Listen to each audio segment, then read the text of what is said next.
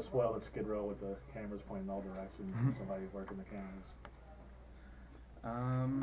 All right. Is this the same room we were in last time? Yeah. You were the same seat you were in. Oh, it is. Ryan was here, you were Like here. I told you, I have no memory. You know, it turns out to be I a say happy brighter. thing now. It's brighter. It seems brighter, yeah. But It's- why? I think that there's some lights that are around that's not there aren't usually. Whenever you're ready. All right. I'll cue up the music.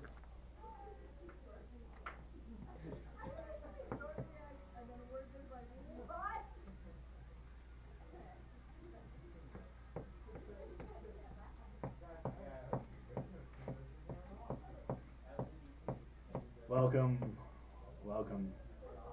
to the lighter side of the dark side. It's your weekly freak show here on Renegade Radio, as well as on Apple, Stitcher, Spotify, Google Play. I don't know. There's all sorts of places we're at. MyCast, wherever you're listening. Thank you for listening. I am Dark Mark, the goth comedian. I'm the co-host, Hannah Bob. Yes, I had a whole intro for you. Oh, did you? Go ahead. Oh yeah, everybody's favorite vegan heavy metal DJ, Hannah Bob. Some people's favorite. Are there a lot of vegan heavy metal DJs? No. I haven't even DJed in years. I know. We'll have to figure that out because Yeah. actually I might maybe we'll get to some work because here we've got club promoter. It's so funny people never even say that anymore, but yes, I have done that too. You're such a multi hyphenate. You've been called the PT Barnum of boobs. Oh yeah, that was the. That yes, a long That's time ago. good. Yeah, Ellie said that. True. Also, Jessica Rabbit Come to Life. Yeah, I've heard that too. And the one that I've tried to coin 3 years ago, last time you were on the show, didn't quite take, was the Andy Warhol of the 21st century. Oh, that's a really nice one. It's Lenora Claire. Oh, thank you for having me. I'm so glad that you're back, and part of the reason you're back, well, we discussed you coming back on the show when I saw you last, but you wanted to meet this fabulous lady. I sure did, yeah. The person that honored me as being my first guest ever on my podcast. Oh, it's true. And it was on April 1st, so I thought it was an April Fool's joke, but she actually showed up. And you've been on multiple times. Actress, anchorwoman, activist, soon to be a radio host again. Bree I mean, Walker. aren't you tired of me already? Oh no, I can never get tired of you. Oh. You know that. But let me get the sponsors out of the way so I don't get tired of that. How are you, Bree? I'm excellent now that I'm here.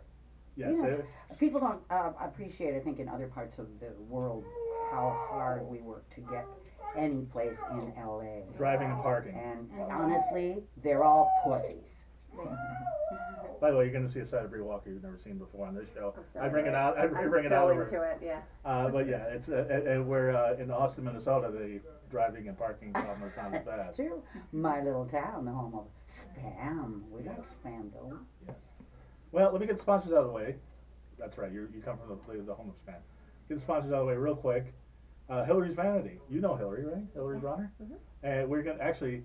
At some point very soon, we're going to get you a corset from Hillary. We have a date for a corset. I haven't worn a corset in many, many years, but I remember when I did. I really enjoyed it. It was a black patent leather thing, and if you wear it enough, your waist does actually shrink a bit, or maybe it's just that you can't eat, so you eat plants. I don't know. Yes, I've seen you in many, of course. Yeah. Is that true? Yeah, I am. Okay, and I've seen you in a couple courses.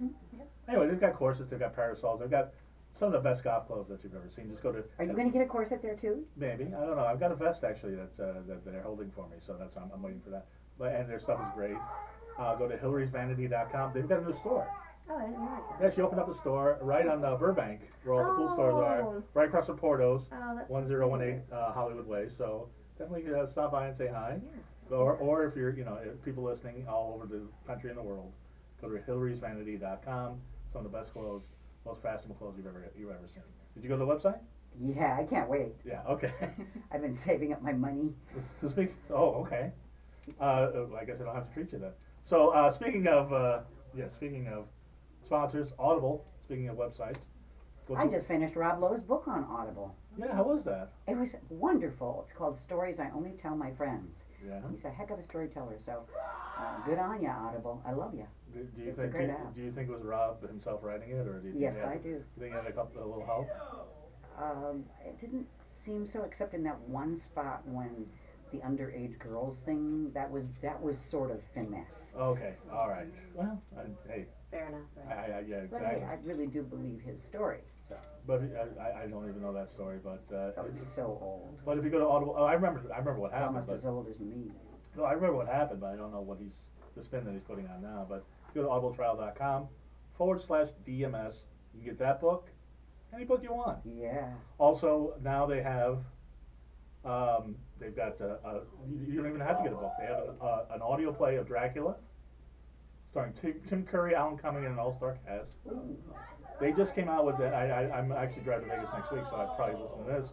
Bob Newhart has a program on Audible where he interviews Will Ferrell, Sarah Silverman, Judd Apatow. It's called Hi Bob. Very cool, because he is such an interviewer. A Bob consummate interviewer. Bob Newhart, yes. Yeah. Is he? Yeah. You know, the Bob Newhart Show. Something like that. I thought it was a sitcom, not an interview show, but Well, it was a sitcom, but it kind of came off like a talk show. right. I mean, to my twisted way of things. No, I look forward to seeing that. I look forward to hearing any 90-year-old person interview a comedian. So, audibletrial.com/DMS. One more sponsor real quick.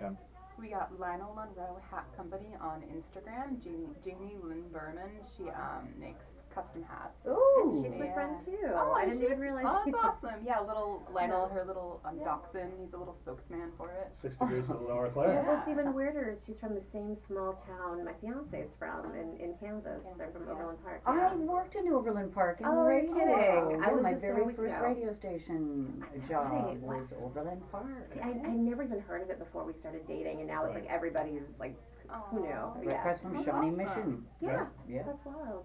Have you visited Overland Park with your I was fiancé? just there last week. Oh, Yeah. yeah? How was it? Oh, everyone's so nice. It's so It's weirdly true. wholesome, and I was It's really. very white. Yeah, I really thought. No, I honestly went in waiting for like the David Lynch version where everything appears very like suburban, but like really twisted underneath. But Yeah. it wasn't. It was No, just a. that you got to do the River Key. You got to walk over to the River Oh, Key for the okay. Twisted Six stuff. I see. It was just Yeah. very Norman Rockwell. Just Oh, very like which So- is wild for me. Wow, so everybody's from Overland Park, and go to Yeah. Lionel Monroe Hat Company. Yeah. We're, where do we start? Let me first say, you were talking about, because I had posted that Bree was on the show, and you were like, oh my god, Bree Walker, I love her. So exciting. Tell Bree, please, I'm going to stroke your ego. Tell Bree, first time you saw Bree Walker and how you were impressed with her. Oh yeah, okay. So just my idols at that point were Dolly Parton and Elvira. I was a little kid. I really already appreciated glamour. Go figure. And yeah, and I saw you, and I remember you had like almost like an updo. It was something on TV. I don't know if this makes sense or what it would be from. An anchor bob But of some sort. yeah, something. And I thought you looked like. Remember in the '80s there were all like the Nagel painting artwork things and like nail salons. But I thought you looked like a blonde version because you had this great makeup and cheekbones, and I just thought you were so glamorous and was just really fixated. Thank you. I completely remember oh it. My God. That's what's so funny. That's high. Yeah, you really left a very big impression on me. So. Every time I put you It's on a the huge show. compliment from a glamour girl like Thank you. But that's because it's watching like you guys. It's just Oh, beautiful. And see, every time I bring you around, you have no idea how many people that you touched. yeah. Like I say, everybody, when I That grew up came in out San the wrong Diego. way. I got the same visual. Well, I know Bree better than you do, so yeah, Right, I guess right. so. But people, I was in junior high, and my generation, we were watching you on the news, had a big crush. San Diego, L.A., New York, you Yeah. just had everybody. And you two have something in common. I don't know if you're aware of. We probably have a lot of things in I'm common. sure you have a lot of- Which That we one are you do. talking about? You've both been on Reading Rainbow. Oh yes.